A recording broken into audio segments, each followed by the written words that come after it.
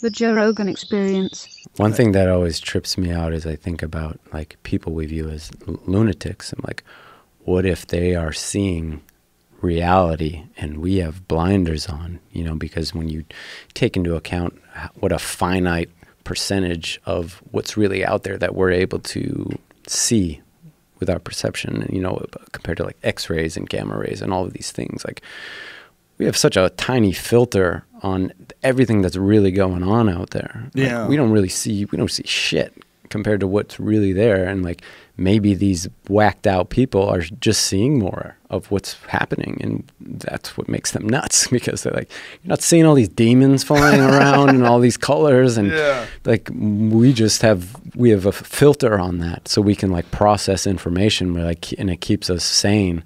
But what's really going on out there? But you think about how small an amount of acid you need to take to completely perturb the way you view the world. Yeah. You know, I think McKenna described this. Terence McKenna described acid, that the potency of acid is like, it's literally like, in terms of like the amount that you need in order to have an effect. He made an analogy like an ant deconstructing the entire Empire State Building in a matter of seconds. Like, that's how potent it is in terms of volume. Like, you don't need a couple drops of acid in a huge human body, and you're tripping balls for 7 hours. You know, that's a chemical disruption of this very delicate ecosystem. So if your neurochemistry is off in any way, up or down, sideways, screwy, you got too much of this or too much of that, which we know is the case with everything, right? Like, some people are born with bad eyesight. Some people are born deaf. Some people are born and they have problems processing pain. They don't feel pain correctly. Some people are born and they must have an imbalance of the chemicals that are floating around inside your head. And their view of the world is radically different than ours. And also, those chemicals can shift depending on, for your personal experience, like life, abuse. Children that are abused, their chemicals in their head as they're developing are off. They're different. Their brains are different. They process life different because of abuse. People that have experienced extreme trauma, extreme violence when they're young, PTSD, they're processing things differently than people that have not. What's even crazier about that is I read a book called It Didn't Start With You, and it talks about how these things are passed on generationally. From like trauma your grandparents had is passed on to you through your DNA, and it changes us. Like, how much is passed on to us that we have no control over, that alters the way we feel things, the way we see things, all of these experiences that people have that just get passed down like that, without any outside influence, just through that process of being born. Do you have any children? No. When you have children, you see it in a really weird way. Like, my middle daughter, my 11-year-old, is an obsessive. Like, she obsesses on things and tries to get better at them, or you gotta try to tell her, hey, time to go to bed. And she's doing like backflips in her room and shit. Like, stop, go to bed. Like, you got to go to bed.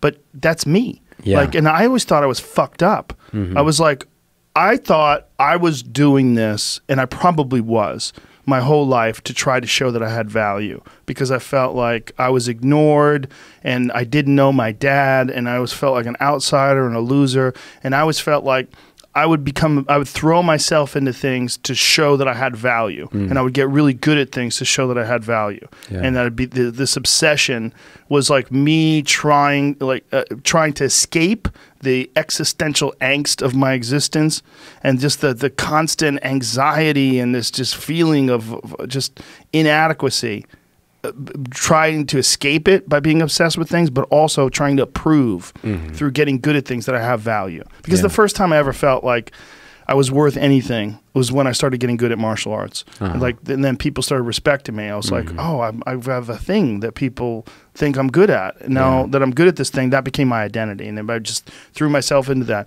But my daughter's grown up with none of that. Like, she's all loved and she's all smiley and happy, and she's not depressed. She gets a lot of hugs and she has friends, but she's a fucking psycho. And I'm like, oh, you got that from me. Like, you got Yeah. my crazy gene, but you got it without all the fucked up parts. Right. Like, you're not sad. You got it without the sad thing. You just want to get good at stuff without like a happiness to it, and Yeah. also a feminine happiness to it, Right. instead of a masculine like I just wanted to smash. Yeah. That's all I wanted to do. I just want to smash things because I was angry. But she's not angry. So it's weird to see this obsessive, like completely obsessive behavior in terms of like trying to get better at things, and she accelerates it. She excels at so many different things that she gets good at. Yeah. She gets good at things and they become her whole life, like all day long. Obsessive. Like, it's really weird, Yeah. but in a happy way. Uh-huh. And it's strange genetically. Yeah. You know, and you've met my dog, Marshall. Yeah. The fucking nicest dog in the world, Yeah. right? He's so nice. Yeah. That's a genetic thing. That dog is a golden retriever. And when you come over to him and he starts whining and he's so happy and he wants to get pet and he runs and grabs a toy, always. He always wants to bring you something. Like, I didn't teach him that. Yeah. I've had him for 3 years. I've had him since he was a little tiny baby. He was like 6 weeks old when I got him. Never had a rough day in his life. Every day's been fun.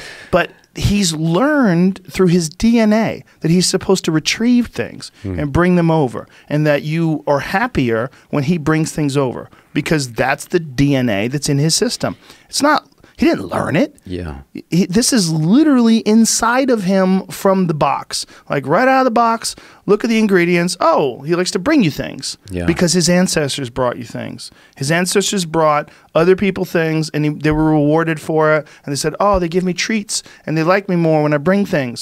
So I'm gonna just keep." When you shoot a duck out of the sky, and they get that duck and bring it over, and everybody gets happy. So it's in him. Yeah.